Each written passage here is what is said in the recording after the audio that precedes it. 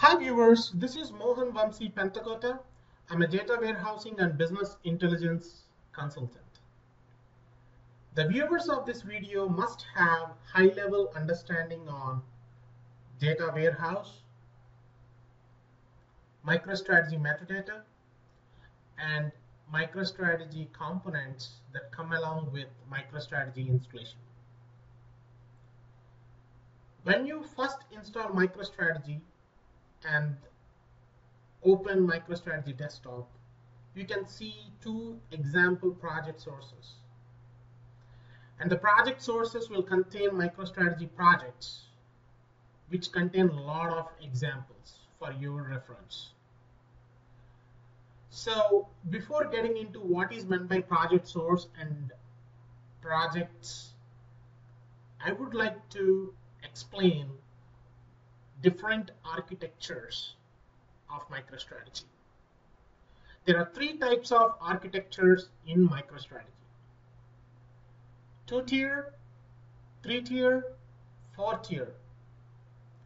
In two-tier mode, the MicroStrategy desktop application directly connects with metadata and data warehouse.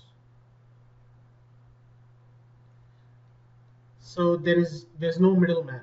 So MicroStrategy desktop, if you install it on your laptop or on a server, if it is connected in two-tier mode, it directly connects to the metadata database and the data warehouse.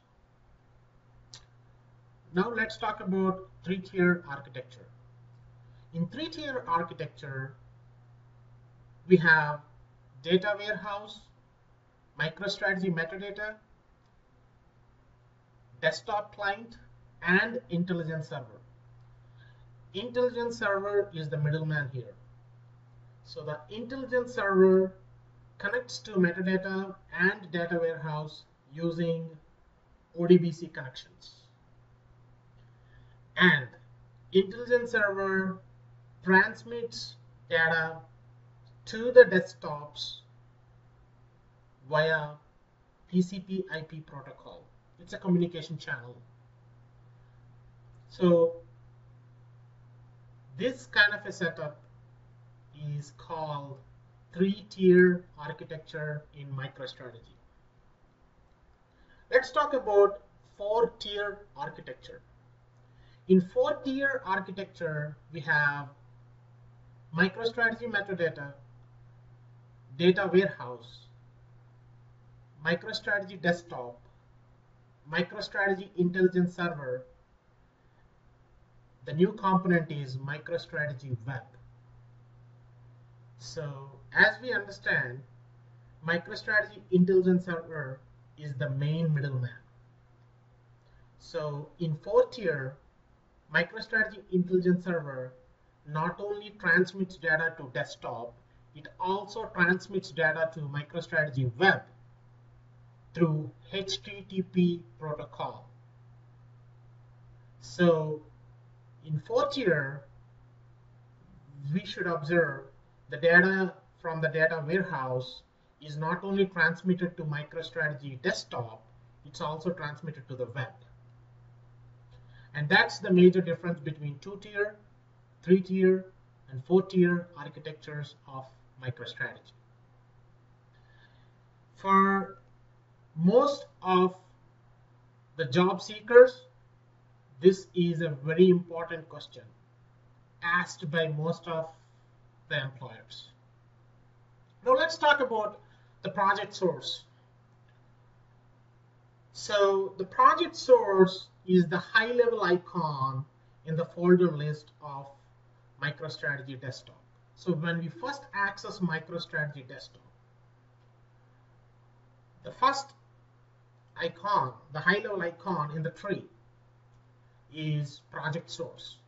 The project source in any tier architecture, the project source will directly connect to the metadata. Okay.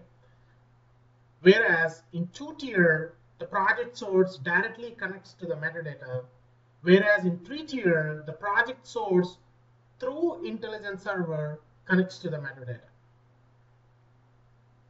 So the major difference between a 3-tier and 2-tier, how do we identify between a 2-tier and 3-tier?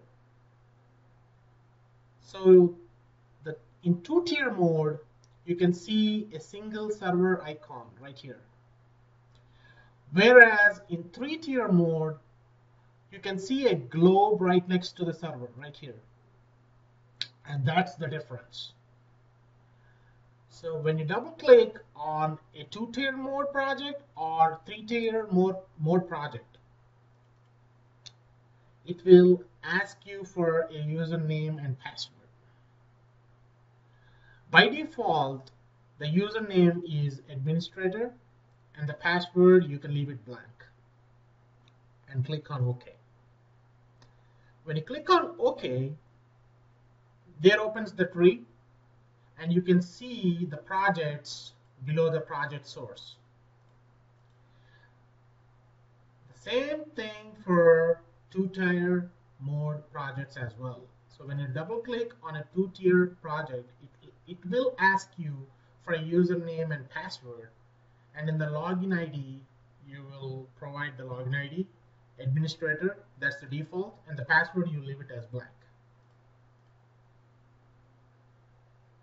Okay, so once again, you should understand the difference between 2-tier and 3-tier and 4-tier before accessing the project sources, or else there is a room for confusion. Thanks for watching my video.